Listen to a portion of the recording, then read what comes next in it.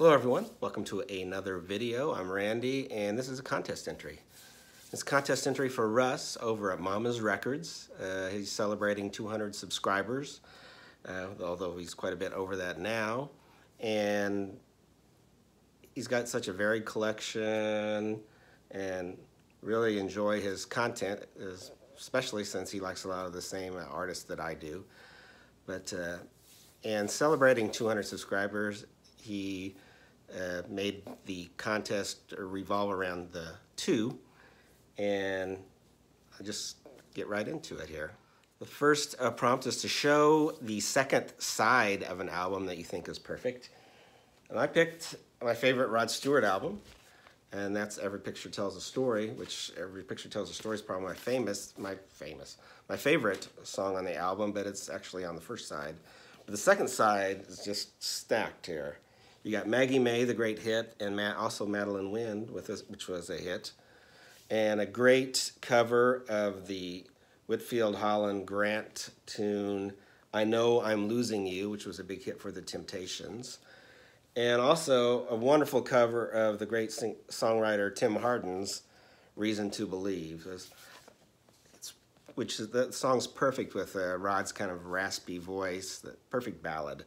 And I just think that's a great second side on Rod Stewart's Every Picture Tells a Story. Next was to show a great second album by an artist. So this, the sophomore effort, I think, of Elvis Costello, this year's model, is a great, I think it's better than his first album. And it starts off with No Action, where you hear his voice at the beginning and then the drums just kick in and the attractions just sound so great on this. And of course this is the first album with the attractions. On his first album it was with Clover, which was basically a Huey Lewis band.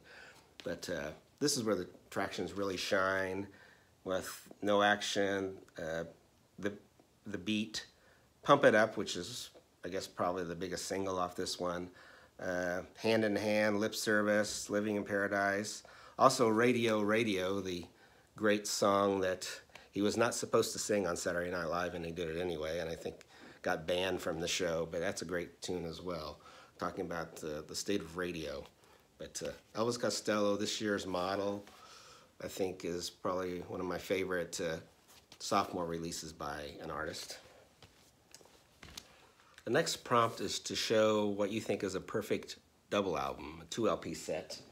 And I'm picking Layla and Assorted Love Songs by Derek and the Dominoes, which was basically Eric Clapton and Duane Allman with Bobby Whitlock, Jim Gordon, and Carl Rattle on bass.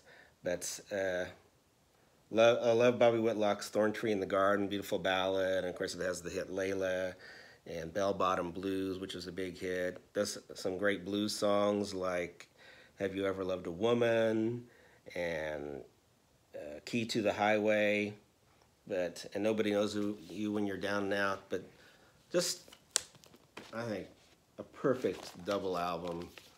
Great players on there, and it's too bad that there wasn't another Derek and the Dominoes album, studio album, but wonderful, and I think one of the greatest 2 LP sets there were. And lastly, with the 2 theme, he wants us to shout out 2 channels that are under 200 subs. So I'm actually going to go 2 plus 1 because I have to do 3 here on this. But the first one I'm going to mention is a good friend of mine that I've met through the vinyl community, a younger guy, Sam St. John out of Virginia. He's a big Van Morrison fan, which I am, and Bob Dylan, different Americana artists. One of the first people I've seen talk about the Avett Brothers, which I really like. And I'm hoping to be able to see him on a trip I'm taking pretty soon out that way. But so he's one channel everybody should check out. He's also a big fan of the Monkees, which he and Glenn Kellaway and Chris Profey. So I'm thinking I must be missing something, so I bought a couple Monkees albums lately and given them a shot to climb up in my rankings. But so that's the first one. The second one is a guy out of Scotland called Bill and Bill's Vinyl Lists, and I just don't see why he doesn't have more subscribers, but I discovered him through Richard McCook had some challenges, and he did it, and so did I, and I discovered him that way. He also was the person that won my contest that I had recently, and just love his channel and his demeanor, and everyone should check out Bill and Bill's Vinyl Lists. And the last one I want to mention is David Ellis over in England. He's been a big commenter on different people's channels, and he's commented on mine too, and I'm glad that he finally decided to start doing videos.